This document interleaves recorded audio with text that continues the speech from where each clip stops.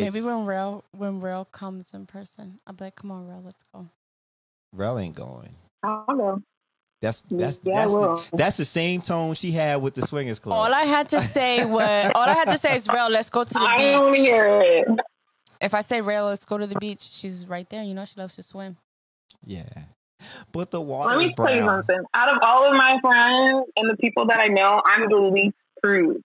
Out of all my friends, like if we go to the beach, I'm not sitting in my bathing suit. Like, I'll take off my bathing suit and change. And they're like, "Do you need me to hold up a towel?" I'm like, "I'm already done." Like, I don't know. I grew up not being ashamed of my body. So, I don't understand. All right. Well, so then y'all two can go. Since you don't want to go with me. So, I feel a way about that. No, it's because you're a guy, not because it's you. It's because you're a guy. Are we not adults here? Yeah,